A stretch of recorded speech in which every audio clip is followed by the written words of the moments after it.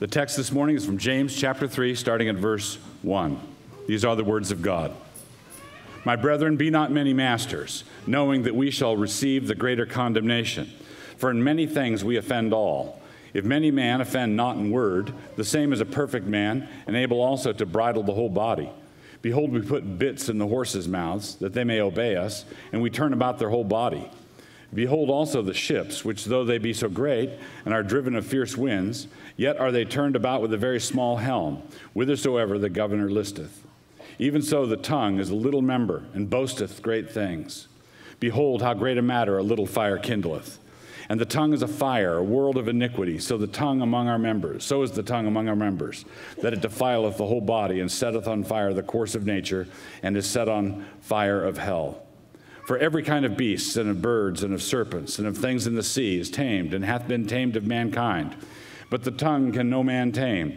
It is an unruly evil, full of deadly poison. Therewith bless we God, even the Father, and therewith curse we men, which are made after the similitude of God. Out of the same mouth proceedeth blessing and cursing. My brethren, these things ought not so to be. Doth a fountain send forth at the same place sweet water and bitter? Can the fig trees, my brethren, bear olive berries, either a vine, figs? So can no fountain both yield salt water and fresh. Who is a wise man and endued with knowledge among you? Let him show out of a good conversation his works with meekness of wisdom. But if ye have bitter envying and strife in your hearts, glory not, and lie not against the truth. This wisdom descendeth not from above, but is earthly, sensual, devilish. For where envying and strife is, there is confusion in every evil work. But the wisdom that is from above is first pure, then peaceable, gentle, and easy to be entreated, full of mercy and good fruits, without partiality and without hypocrisy.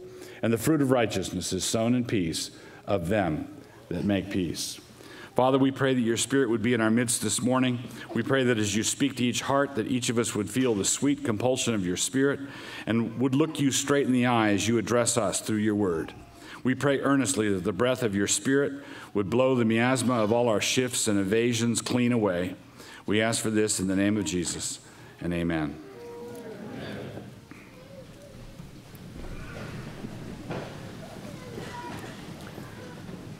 This chapter, this passage, contains the phrase that I've taken as the title of the entire series of messages from the book of James, and that phrase is the wisdom from above. This book is all about the wisdom from above. But this wisdom from above is not an abstract set of rules. It is not an abstract set of principles. Never forget that our wisdom from above has a name, and his name is Jesus. Jesus is the wisdom from above. Jesus is God's wisdom given to us so that we may know what it looks like walking, talking, teaching, breathing, rebuking. This is what wisdom from above looks like. As we go through the text, James tells us here that not many people should want to be teachers. Not many people should want to be teachers, and then he goes on and gives the reason. But he says, don't try to be a teacher. Try not to be a teacher. If you try hard to not be a teacher and God makes you a teacher anyway, all right. As I think it was Martin Lloyd-Jones said, you ought not to be a minister unless you cannot do anything else, all right? You try, but God heads you off and you find yourself you're under compulsion. People who go into teaching the Word of God are in a perilous spot. This is because teachers, James says, come under stricter judgment. We all stumble. Everybody here stumbles in many ways, including verbal stumbles. We say things that came out wrong. We say things we didn't mean. Or worse, we say things we did mean and wish now that we hadn't meant them. We all stumble in many ways, including in our words, and teachers do that up in front of everybody. So when everyone sins with the tongue, everyone stumbles with the tongue, teachers do it in a more public way. If a man controls his tongue, then that means he is able to control himself entirely. Verbal self-control is the king of all self-control. Verbal self-control is the king, the ruler of all self-control. If a man controls his tongue, he can control the rest of himself. A bit in a horse's mouth is small, but it directs the whole animal. Verse 3. A ship of great size and in a great storm is still directed by a small helm. Verse 4. The tongue is small, but it's influential in the same way. Like the bit in the horse's mouth, like the helm on a ship, the tongue is small, but enormously influential. The tongue steers. The tongue directs. The tongue is a fire, James says, and he, particularly in the original, he seems to be overdoing it. He says the tongue is a fire, and he says it is a cosmos of iniquity, a world of iniquity. And the Greek word is cosmos. The tongue is a fire. It is a cosmos of iniquity. And it got the fire that it has because hell set it on fire. It defiles the whole body, and it sets the entire wheel of life. The word there is wheel. It sets the entire course of life. It sets the entire wheel of life, the wheel of nature, on fire. It's set on fire by the tongue. And the tongue is set on fire by hell. Every kind of beast has been tamed by man, verse 7, but the tongue not so much. Every kind of beast has been tamed by man, but the tongue not so much. I recall one time at SeaWorld watching a killer whale come up out of the water with a lady standing on his nose. I would say that's pretty impressive. Every beast has been tamed by man, and wouldn't it be nice if we could tame the tongue as easily as that? The tongue is schizophrenic, James says, blessing God and cursing the image of God. Blessing God and then turning around and seeing God's image and cursing that. What sense does that make? Bless God, curse the image of God. That's not fitting. Does a fountain do that, verse 11? Does a fig tree bear contrary to its nature? Does a vine bear contrary to its nature? Verse 12, neither does a fountain, neither does the human heart. The human heart bears according to its nature. Just like a fountain, just like a fig tree, just like a thorn bush, the human heart bears according to its nature, and it bears fruit according to its nature. And the principal fruit that we bear is verbal. It's what we say. It's how we talk. The tongue is a helm. So who is the helmsman? All right, if the tongue is a helm, who is the helmsman? If we want to know who the wise man is, we look for a good way of life and meekness of wisdom. Verse 13. But if envy and strife are residing in your heart, then stop vaunting in your glory and stop lying against the truth, James says. This wisdom, for James acknowledges that some call it wisdom, does not come down from above. There's a wisdom from above, and there's a wisdom from below. The wisdom from below is earthly, sensual, and devilish. Devilish means it accuses. All right? Devilish means it accuses. Earthly means it's earthbound. Sensual means it's geared very, very closely attuned to what brings pleasure to the person, the individual concerned. And devilish means prone to accusation, prone to accuse others. Verse 15. Where this heart is, there confusion, disorder, and every vile practice follow. Verse 16. The wisdom that does come from above, and which Jesus is the perfect embodiment of, is first, pure, second, peaceable, third, easily entreated, full of mercy and good fruit, impartial and honest. That is wisdom from above, contrasted with wisdom from below, which is earthly, sensual, and devilish, and which can disrupt everything, and which is itself set on fire by hell. Those who make peace are sowing peace, and the harvest is righteousness. Those who make peace are sowing peace, and the harvest is righteousness. Verse 18. Now, before we get into this passage in detail, looking at some of the particular things in it in more detail than just this overview, I want to remind you that all of us are aware of how the New Testament is laid out. All of us are aware of the book of James, and all of us are aware of the book of James has a chapter on the tongue. And whenever a minister announces he's going to preach on the tongue or he's going to preach through James, he's going to preach through James. That means he's going to preach through James 3. Whatever shall we do? Do I have any vacation time? Can I go away? All God's people said, uh-oh, right? So all God's people, because look at all these tongues, all this, after the service, there will be all this chatter, happy noise of chatter. There's conversations, and where there's a multitude of words, it says in Proverbs, sin is not absent. Where there's a multitude of words, sin is not absent. So we think, very attuned to this problem. But we often hide our real problems under a veil of hypersensitivity about the wrong things. We sometimes hide the real problem we have with our verbal expressions under a veil of hypersensitivity about all the wrong things. This passage is not at all describing a couple of church ladies chatting about who might get engaged next. All right, that's not what it's talking about. Well, in the first place, could be anybody who's going to get engaged next. You never, in this place, it's happened all the time. And we'll announce it for you, and so you don't need to worry about it. The passage is not talking about those sorts of conversations. Why do we always assume that James chapter 3 is about gossip? It doesn't mention gossip. It's not talking about gossip. And what we call gossip oftentimes isn't even gossip biblically defined. Just having a pleasant conversation about the good news that so-and-so got a job or so-and-so is getting married or they're expecting. A lot of times people say, oh, we need to be careful. We have to be careful. We better not issue prayer requests too lightly because the prayer request might be gossip. We're hyper about gossip. There is such a thing as ungodly gossip. There is such a thing as running people down on the way home from church. There is such a thing as that kind of gossip.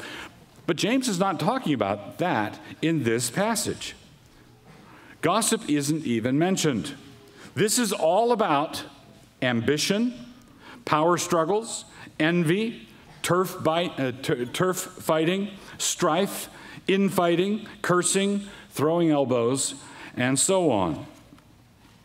And before we say something like, oh, well, that's a relief then, we need to do a little spiritual inventory because James seems to think that this problem is far more common than we tend to think. And he is speaking to his brethren. How does the chapter start? My brethren, don't have tongues set on fire by hell, brothers. All right, so he's talking to Christian believers. He's talking to a Christian church. He's saying, don't allow hell to set your tongue on fire and then burn the whole place down. So this is talking about big stuff. It's not talking about idle chatter. Jesus says, of course, that we will be brought, that we're going to be held accountable for every idle word that we utter. But James is not talking about the idle words that we utter. James is talking about the important words that we utter. He's talking about the things that we thought about a long time. He's talking about the times when we think we're doing right and we're not doing right at all. Now, consider the context here. He says that the tongue is fire. The tongue is a spark of fire capable of burning the whole place down. And he began by saying, not many should be teachers. Teachers operate in a stand of trees. Their calling puts them in the forest. Their calling puts them in a forest, and their job calling, their vocation is to preach and teach. It's to use words. So their calling puts them in a forest, puts them in a stand of trees, puts trees all around them, and then the word says, and now talk for a living, write for a living, teach, use words. Which means that if you do it wrong, if you neglect what James is talking about here, your tongue, your spark, is capable of burning down all of western Montana. Right? The more influential you are, the bigger the ministry is, the bigger the church is, the bigger the setting is, the more damage you can do with an unguarded tongue. That's why not many should be teachers. That's why you ought to think twice, think 3 times. Many people say, oh, teaching, I think I'm going to, teaching is an indoor job, no heavy lifting, Well, true teachers know what a lot of sacrifice it is, what it actually is, and they know how much responsibility it is, and they know that they're going to be judged more strictly, but they're going to be judged more strictly because they've got people in front of them. People's lives depend on how they talk. So, this means that if the unregulated fire of their words gets loose, the result is a forest fire. Now, James is not comparing, he's not simply comparing two kinds of people, good people and bad people. He's comparing two kinds of people, each kind of person claiming to be the rightful possessor of something called wisdom. The question James is posing here is, who is right? Who is the wise man? Who is the wise man really? When a dispute breaks out, whenever a dispute breaks out between secularists or between a Christian and a secularist or between Christians, whenever a dispute breaks out, nobody stops and says, wait, before we get into this, who's going to be the wise man and who's going to be the fool? Let's do rock, paper, scissors for who's going to be what. You be the wise man this time, I'll be the fool. No, everybody in every dispute thinks that they are the wise man. Everyone in every dispute thinks that they've got it right. Everybody. Nobody walks through life thinking they're wrong. Because if they did, they would think that was right. You can't think I'm wrong. The way God has made us, the way we are constituted, it is impossible for us to think that right now the thought I'm thinking, the thought I'm believing, the thing I'm articulating is erroneous. No, if you're doing that self-consciously, you're lying for another purpose. But if you are convinced of what you're saying, that's another way of saying, that's the same way of saying that you're convinced of what you're saying. So in a dispute, everybody thinks he's wise. So James says, how do we sort this out? Who is the wise man? You look at the last verse in the chapter, you can tell from the harvest. You tell from the fruit at the end of the process. This is how we can tell. But everybody in the midst of the fracas, everybody in the middle of it, thinks that they are the wise man. So who is the wise man? The answer is that real wisdom, verse 13, real wisdom is meek. Now remember earlier in James, he says that we are to receive with meekness the word which can save our souls. The word of God, the gospel, is given to us. God speaks to us. We receive his word with meekness. When we receive his word with meekness, it begins to do the work of salvation in us, and we begin to display that same characteristic. We speak with meekness. We receive with meekness, we speak with meekness. There's a kind of wisdom that gets called wisdom, both by the person who's articulating it and the cheering squad around the person who's articulating it. There's the kind of wisdom that isn't true wisdom, that wants to glory in envy and strife. It wants to lie against the truth and still call it wisdom, wants to call it good, wants to stand up in front of the television cameras and stand in front of microphones and say, this is good. This is the way we ought to go. Decent Americans want to do this. Every good-hearted person wants to do this. This is wisdom. But God's word says that's folly. Those who want to set themselves up against God do not set themselves up against God by saying, hello, I'm here from the devil and I've come to lead you astray. That's not how the pitch goes. The pitch goes, if you have a heart, if you have a conscience, if you really want to do what's right for your people, you will vote for so-and-so, or you will approve of thus and such. You will do these things, and it's all decked out in wisdom. It's decked out in wisdom that's earthly, sensual, and diabolical. But it's presented as wisdom, and a lot of people are persuaded that it, in fact, is that kind of wisdom.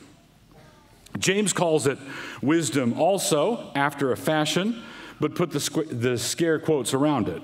James calls it wisdom also, but he says that it's earthly, sensual, and devilish. And the person who's going to do the earthly, sensual, and devilish wisdom is often like a squid spraying ink. He gets away with what he does because he gets away with it in the chaos. Because when everything gets disordered and confused enough, nobody can tell after 3 weeks of this who started it. Everybody forgets. Everything's confused. What does he say when you have this kind of envying and strife? Verse 16, where there's envying and strife, there is confusion and every evil work. Everything goes wrong, everything falls apart, and everybody's confused. Why are they confused? Well, because when you're in the middle of an accuse fest, when people are pointing fingers at one another, you're not thinking about in a dispassionate way. You're not climbing up to the balcony, overseeing this whole thing and looking down on it as though you were a non-participant. You have to watch out that you don't accuse. You have to watch out, is someone going to accuse you? Are they going to come after you? You're in the middle of this food fight, and it's awfully hard. If you're 45 minutes into a cafeteria food fight, this is a thought experiment, I'm not saying you ever have been, but if you're in 45 minutes into a cafeteria food fight, you might have lost all track of who started it, or what the point was, or how did this begin? How did this even begin? Have you ever been in a fuss or a quarrel with someone in your family, and then half an hour into it, you both burst out laughing because, what's this about? Do you know? No, I don't know. Do you know? No, I don't know either. Let's stop it. Well, I think a lot of people, that is where the people involved have some sort of sense of God's way outside of that. But there are people who live their entire life that way. They're always in the middle of it. They're always in the thick of it. They always think they're right. They always think they're wise.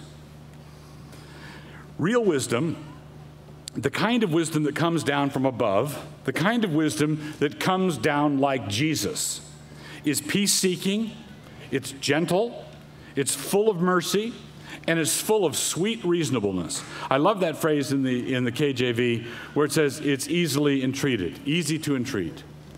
Wisdom from above is easy to talk to. Wisdom from above is approachable. You can come to them and come to a person who has that kind of wisdom, and they're willing to listen to you. They're easy to entreat.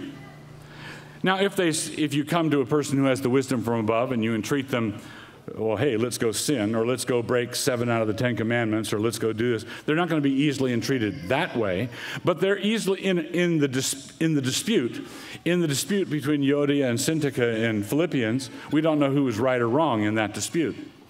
But whoever had the wisdom from above, the other person could have gone to them, and they would have been easily entreated. So it's marked not by the claim to be easily entreated, but by being easily entreated. Real wisdom does not conjugate the verb this way: I am firm, you are stubborn, he is pig-headed. The further away you get from yourself, if stubbornness is farther and farther away from you, I'm easily entreated, he is a little bit more difficult, and across town, they're just beyond hope. No. In the final analysis, if you want to know what's going on, if you want to know what was planted, always look at the harvest. Always look at the fruit. Always fruit. Remember the perfections of Jesus and marvel at this crowning perfection. The Lord's virtues are described in many different ways throughout Scripture, but I think this must be one of the great unmentioned crowning perfections of the Lord Jesus. The fact that he was not totally exasperated all the time in every conversation he ever had with anybody. Just picture the perfect Son of God becoming a man and coming down and living in our midst, and what he had to listen to. And then after 3 years, and then he gets 12 aside, and he travels with them and teaches them intensely for 3 years. And he's going to Jerusalem at the end of his ministry.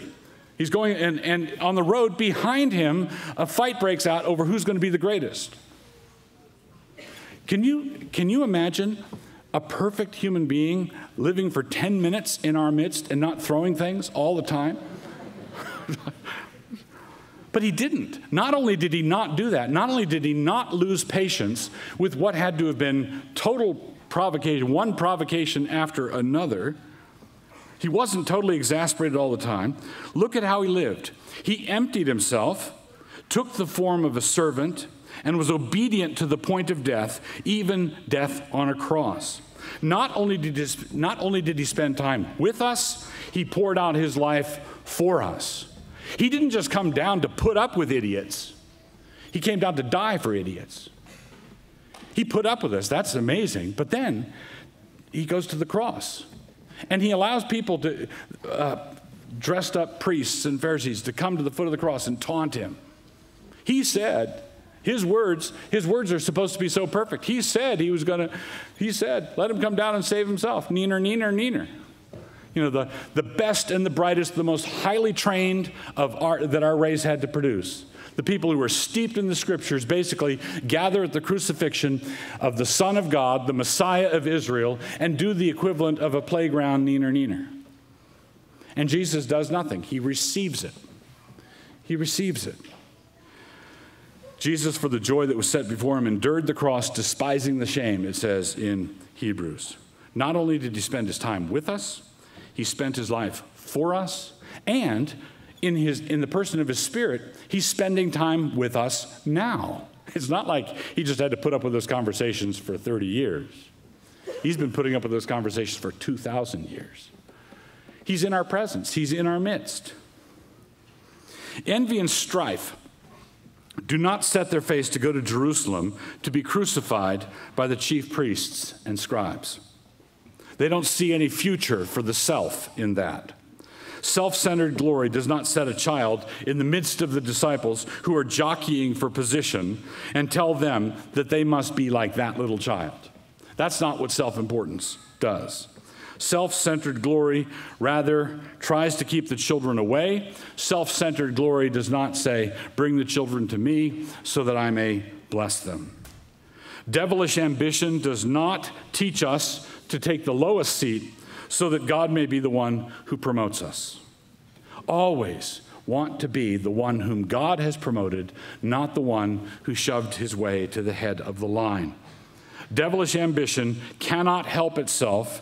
Devilish ambition must seek its own glory. Devilish ambition must hang tight. But Jesus let go of all of it. He let go of heaven. He let go of every glory imaginable, and he became one of us. And it's like you trying to imagine becoming an earwig or going down to being born into an ant farm, and not only being born into an ant farm, but being the only perfect ant who ever lived, and then to be treated by all the other ants as a criminal and an outcast. That's what Jesus did. He just let it all go. He emptied himself, took the form of a servant, and he came down to give it all away. That's the wisdom from above. Now, when our conversation reflects that kind of wisdom, it's not grabby. It's not self-seeking. It's not throwing elbows. Jesus is the wisdom of God. Unless you assume that this meekness that I'm talking about means becoming a doormat in the face of true evil, remember that this meekness from God cleansed the temple with a whip, rebuked the Pharisees with high satire, Matthew chapter 23, and was enough of a firebrand that the authorities had him crucified as a public menace. Meekness does not equal weakness. Meekness is not the same thing as being some sort of pencil-neck Casper milquetoast. That's not meekness. Moses was the meekest man on the face of the earth, it says in the Old Testament, and he's the one who left the superpower of the day, Egypt, a smoldering ruin, and led the Israelites out into the wilderness and managed and led and worked with them. Moses was a valuable servant in the household of God, as it says in the book of Hebrews. And he was a meek man. Jesus was a meek man. But he was a strong man precisely because of that meekness. It's meekness toward God, not weakness toward man. It's meekness toward God. And if you're meek toward God, then you're going to be reflecting the kind of wisdom that he gives. In Hebrews chapter 3, verses 12 and 13, it says that we should exhort one another daily, lest any of us be hardened through the deceitfulness of sin. Now, I said earlier that James thought that this was a more common problem among Christians than we tend to think. We say, oh, yeah, I bet we gossip too much, and that's probably a common problem, and let's move on to study something else. But that, I don't think it is that big a problem. I do think ambition and self-serving and quarrels and tensions in families, quarrels and tensions between husbands and wives, quarrels and tensions between co-workers, quarrels and tensions between people who profess the name of Christ are common. James says they're common, and the author of Hebrews tells us to exhort one another how often? Daily. Exhort one another every day, lest anybody be hardened by the deceitfulness of sin. Christians get hardened by the deceitfulness of sin, and to guard against that, they've got to do something every day. It's not something where you can say, oh, when I was first converted 27 years ago, I learned a few valuable lessons, and I just made a mental note of them, and now I've been living normally ever since. That's not how it works. Lest any of you be hardened through sin's deceitfulness. How does sin deceive you? Sin deceives you by making you think you're wise in one sense when you're not being wise in that sense at all. You are being wise in the other sense. When you're being deceived, you think you're easily entreated. You think you're peace-loving. You think you're pure. You think you're doing that, but it's actually earthly, sensual, and devilish. The deceitfulness of sin will totally skew your understanding of how God sees you, and it will totally skew your understanding of how your neighbor sees you. The deceitfulness of sin will withhold critical feedback information from you. You need to know. What would happen to you if you all of a sudden lost all your nerve endings? You couldn't feel anything. Well, you might think, well, this would be great. I'll never experience pain. Well, you won't experience pain, but you will experience damage. You won't experience pain, but you will experience damage. And that's because you'll run into things, bump into things, cut yourself and not know. And after a while, you're going to start just falling apart because you're damaged even though you're not feeling it. When you're hardened by sin's deceitfulness, that's what it's like. You're hardening yourself to the nerve endings. When someone comes and tells you something that's uncomfortable, when someone tells you something, whether it's true or not, our reaction sometimes tells us that, I'm going to react whether or not it's true because I don't care if it's true. I just care whether or not it's going to adversely affect me. If you're doing that, you're deadening your nerve endings. You're hardening yourself, and that means you will feel no pain, you will not experience the pain, but you do experience the damage. Because God wants you to understand yourself the way He understands you. He wants you to think His thoughts after Him with regard to your story. He wants you to see your story, your relationships, your marriage, your relationship to your kids, your relationship to your little kids, your relationship to your grown kids, your relationship to your neighbor on this side and your neighbor on that side and your neighbor across the street from you. He wants you to see yourself accurately. He wants you to see yourself the way it is. And the only way you can see yourself that way is if the wisdom from above, if Jesus comes down and tells you the way it is. This is what you're doing. This is how you talk to your wife, and that's not fruitful. This is how you snap at your kids, and this is why it's not fruitful. The wisdom from above can give you a lot of information if you're willing to hear it. But if you're not exhorted every day, if you're being hardened by sin's deceitfulness, it's not happening. One other thing that I'd maybe conclude with. Charles Spurgeon, the great 19th century minister, Reformed Baptist minister in London, once said that whenever God starts to work, whenever God starts to move, it always looks to us like undoing rather than doing. Whenever God starts to move, it always looks like to us He's wrecking things. He's messing things up. It always looks to us like undoing rather than doing, and that's why we resist it. We resist it because we prefer the comfort of the situation we have. We don't want to move. We don't want to pack everything in boxes. We don't want to do it a different way. We like what we've got. And so when God says, I'm going to do a marvelous thing. We've been praying for 20 years plus in this congregation. We've been praying regularly for reformation and revival. But reformation and revival never, ever happen without bursting the wineskins and without sticky wine all over the floor. That's what we're praying for. When we ask for God to do something, we're asking for Him to come down and undo all the things that we've built that sort of resist Him or that block. And then when He starts to do it, we get defensive. If God wants to move in your family, He's going to have to undo some things. If God's going to move in your marriage, He's going to undo some things. If God is going to move and do some wonderful things in your place of business, between your coworkers, in fractured relationships, in extended families, when God starts to do, it will seem to you like he's undoing. And you say, Lord, not that, not that.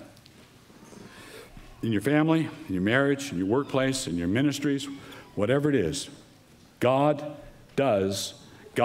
speaks in accordance with this wisdom from above.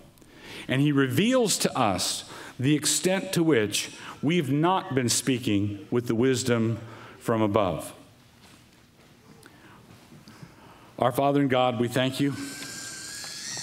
We pray that your Holy Spirit would be active in our hearts and that he would move in his sovereignty and power in such a way as to untie every knot here. This would be nothing for you to do, but it would be a great thing for us. As part of this desire, we lift up the prayer that Jesus taught us to pray, saying, Our Father. The charge is this. One of the toughest duties of a church member or duties of a parishioner, and this is true every Lord's Day, but particularly for a message like the one you just heard, one of your toughest duties is before God, you need to have heard a better message than the one that was preached. Right? That's your duty. Take it to heart, better than it was preached. Take it home, make it better than it was preached. The blessings of God the Father Almighty, Father, Son, and Holy Spirit descend upon you and remain with you always. Amen.